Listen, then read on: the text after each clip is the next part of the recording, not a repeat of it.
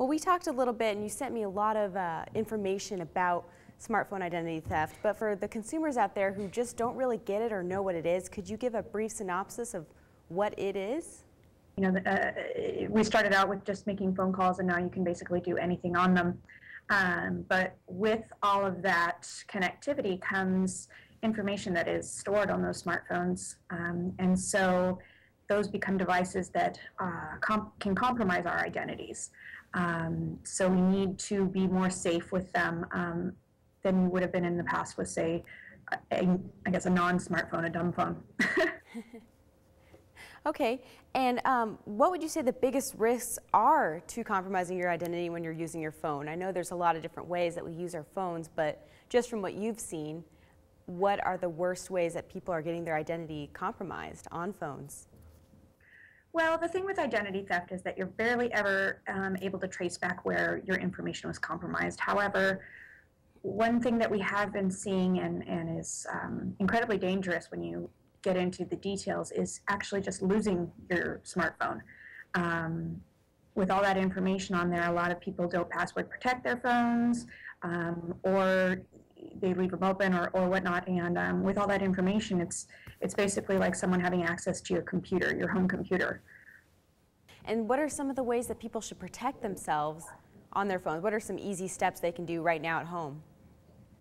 Well, what I would recommend is that you enroll in a backup and wiping program. And basically what that is it syncs your phone with a server somewhere else so that your information is safe.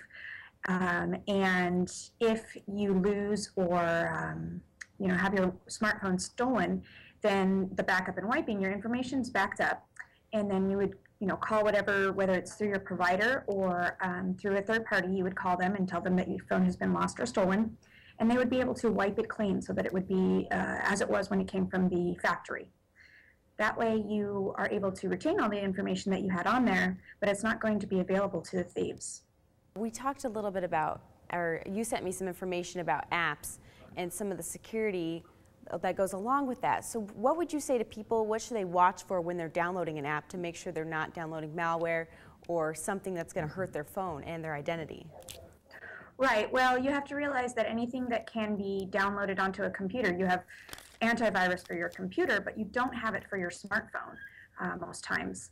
And so anything that you would be able to download, a Trojan or spyware or anything like that, can be downloaded onto your smartphone as well. Usually that is through an app, and in order to make sure that you are not going to be the victim of a rogue app, as we call them, you're going to want to make sure that you check out every application before you download it. So even a quick Google search will show you whether people are having problems with that application or not. You always also want to pay attention to the provider, so whoever created the application. If it is an application for, say, Google search, you're going to want to make sure that it's actually created by Google. That will lend to its legitimacy. Other than that, you want to make sure that they don't take too much information. Most times apps will ask for permission to access information, and you want to make sure that you take an extra close look at that and make sure that they're not accessing any information that they wouldn't need to perform whatever they're supposed to perform with their application.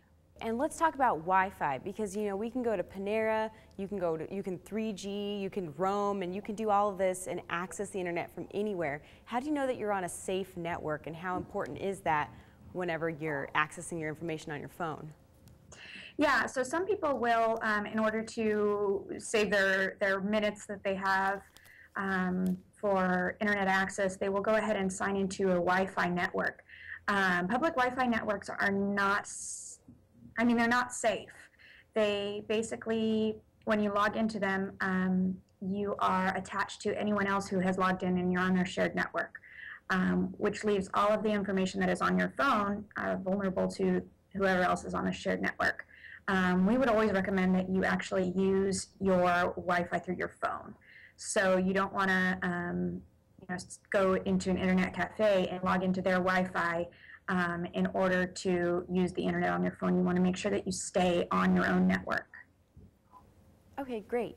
And then, of course, what should people do if they do become a victim of smartphone identity theft? If they find their phone has been stolen or they think that their bank account has been hacked, what are some of the steps they should take next?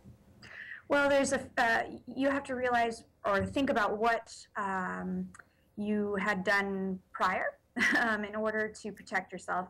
If you haven't engaged in a